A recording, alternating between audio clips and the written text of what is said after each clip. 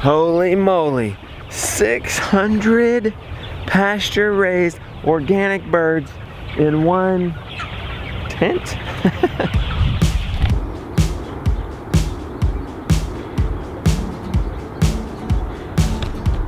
Beautiful sunrise this morning. How about a time lapse?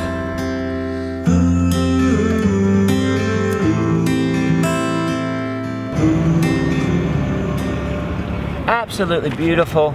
Gonna be a beautiful day. Gonna move some chickens. Gonna go pick up Christy at the airport today. Hawaii tomorrow.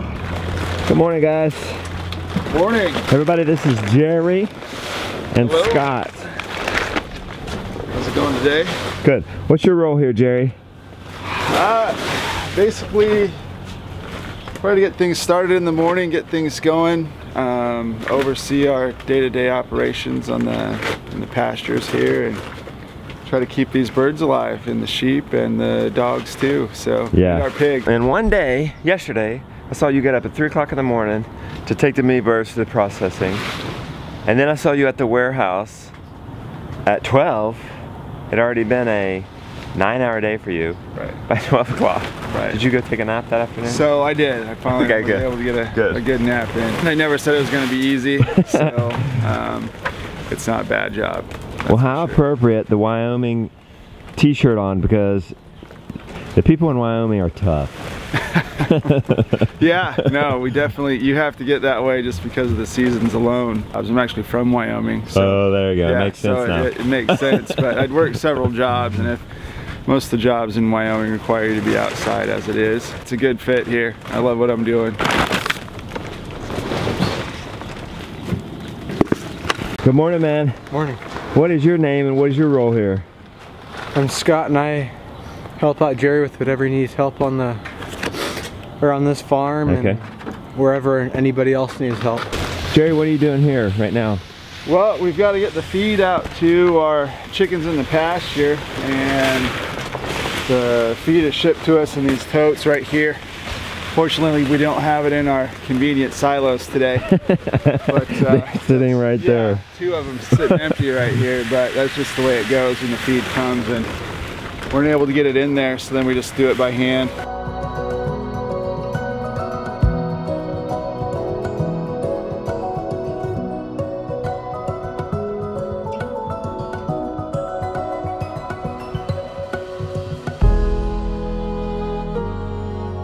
On this farm is their organic chicken operation, organic pasture. And we'll just take the Kubota in my truck down. Okay. So if you want to back the Kubota over.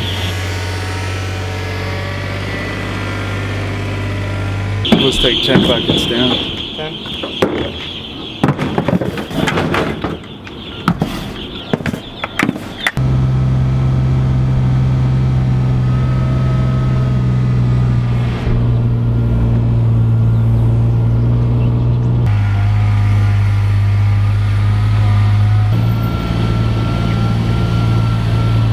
You got to pull this.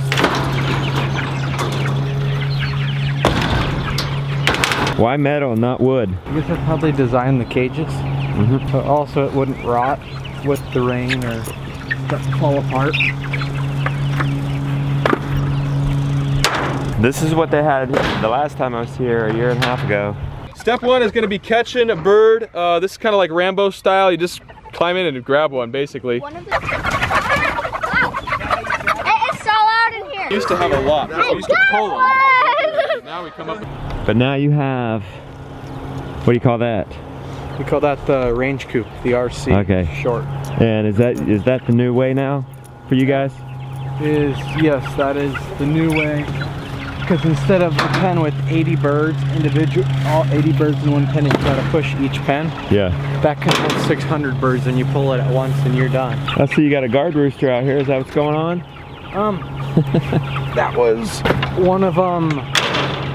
We had 4 big ones left in a cage that we had never taken to slaughter. Yeah. And we just let them roam around.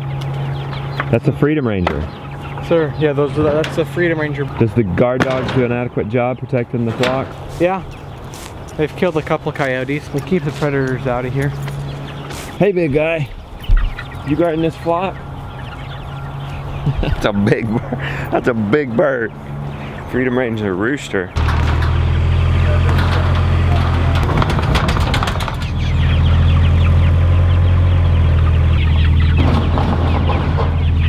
We're gonna go all the way up to the back of that one. Keep going, keep going. Yeah.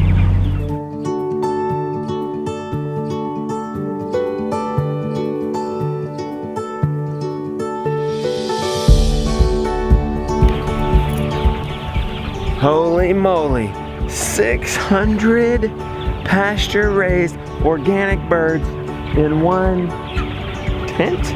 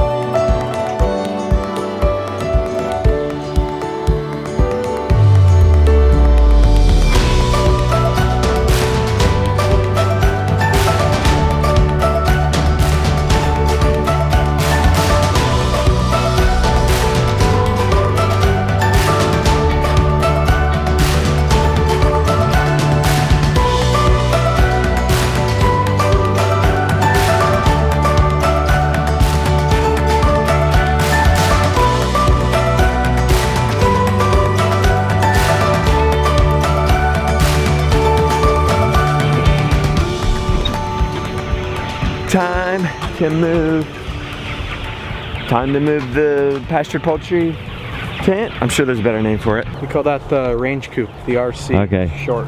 Anyway, here we go. Here we go.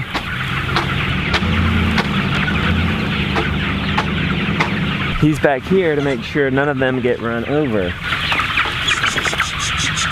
Using a herding paddle, it seems to be working great.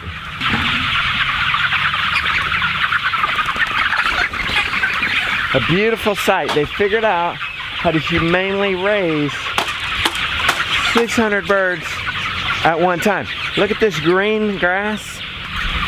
These guys get moved every day. Gotta watch out for the pole as it goes through. Beautiful sight, beautiful sight. A humane way to raise hundreds of birds at one time in one shelter. Ooh, these are gonna be some of the best birds you've ever tasted in your life. Well, you lost a few. You lost a few, Scott. What they do, fall out the back trap? Yeah. That's pretty smart. So you won't kill them. Come here, big guy. What's the matter? What's the matter? Why transition into these big structures as opposed to the little ones? Probably a lot easier on us, less labor, less time it takes. You're able to get in there and work around. We can actually keep a better eye on them. We can observe them a lot better. The feeding and the watering process is pretty streamlined, and so if you've got lots of land, bigger operation, these things, if you've got an acre in your backyard, then maybe the smaller coops are better. But I was gonna say, you probably wouldn't want to transition to this till you get maybe 500 birds. Right? Or yeah, would you want to do it sooner? Exactly. Yeah. I don't know. If you've got the time to use, if you've got the time that it takes to run the smaller coops, then go for it. and only run 500 birds or 600 or whatever. But this has just kind of changed how we go about it. So you got 600 in there? 600 birds in that this gives one. them how many square feet? It's 20 by 40. And you move them every day, so they're getting a lot of square footage. Yep. So see, they're getting a new square footage every day. So it ends day. up being thousands over a lifetime. Yep. For a bird. How much did this cost? It's a pretty penny. I don't know the number exactly. But, how long does it take for it to pay for itself? It depends on how fast you're moving birds though too. Yeah. But I'd say within a year. Wow, So that's maybe good. 2. That's great.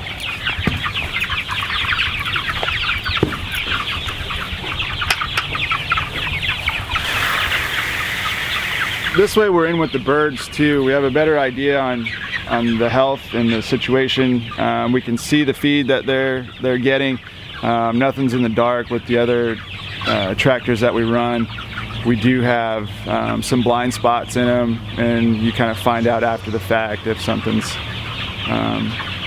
gone wrong or whatnot. But our watering, we're able to get in here and work with it and work around and move around a lot easier. So I know all the guys are happier to have these too. So in the summertime, this breathes a lot better than those smaller tractors do. Okay. So we get some ventilation going through here. We do get some pretty good winds that come through here that it's able to come over the top of the birds, cool them off some.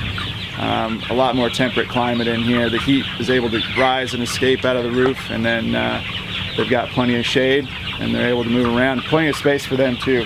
So this is kit. This range coop is a kit. Yes, it is. Okay. So and if somebody wants it, they just need a Google range kit. Okay. Yeah. You get it at like Farm Tech or something like that? We went straight to the source. Okay, cool. Thanks guys. You're doing a great work. Keep it up, bud. All right, thank you. All right. On our way to the airport, y'all, to pick up Christy, our dear friend from North Carolina, our babysitter. Are you guys excited? Yeah! Whoa, I think they're excited, Mom. I think you're excited too. Yeah, I am. You see, Hawaii is where we had our honeymoon. Yeah. So we want to relive some of that and have a few dates. Yep. Celebrate our marriage, take some time for our marriage. There hasn't been a whole lot of that on this trip. Relax a little bit. I'm hoping for a little bit of relaxation. I don't know if it's gonna happen, but maybe. All right, let's go get her. We have arrived at the airport. Christy is hanging out at the Ozone. because it seemed like wherever that is. it's down at there, Terminal so 2, so that this is still Terminal 1. Yeah. Look out for her and say bingo, we're at Terminal 2 right here. What airline did she fly? I guess she doesn't. I don't even know. I booked the flight and I don't even know. 2 zones away from seeing Miss Christy. There's Elsa. We are in the city. Christy. We gonna feed Christy. I see Ozone. She's right next to valet parking. Ballet. You see her? No, but I see Ozone. Oh, I think I see her. She's got sunglasses on. Bingo! Bingo! Y'all see her? Bingo! Oh, she's in a Hawaiian dress. Is she on the phone? She might no, she's not. Okay. She is all dressed up. All right, come on, come on. Hey there. Hey! You're looking nice in that dress. Thanks! It seemed like the perfect travel thing to wear. Okay. We're so excited to see you. The kids are like, Oh my gosh, you're taller! How are you guys? oh, she's hugging me. Oh, look. You're hugging the wrong person. Hi. Edit. How are you? Are you 3 now? Yeah. Whatever. You're not sure what to do. You happy to be back with Miss Christy? Yes. Oh, I'm happy to see you guys. Okay, we're heading back. Getting ready to pack. It's gonna be a crazy day. Situating Maple. Packing everybody's clothes. It's gonna be nuts. We see you guys tomorrow, where the beautiful one gets to do her favorite activity. Fly on an airplane. Christy, you like flying, okay? I do, I love flying. You do? I don't mind it. Okay, you'll be there, hold her hand. I'll be the cheerleader. You be the cheerleader? Look at that airplane. Coming right in. It's like, it's crazy Wow. how, well, we're flying out of here. Okay, kids, Well, now that you've flown, do you guys like flying? Yeah. You like flying? Yeah. Josiah, Jonah, you like it? Yeah. Josiah, you like it? Kind of. Kind of? What's wrong? Ears. What's the matter with it? What do you not like about it? Oh, your ears? Anything else?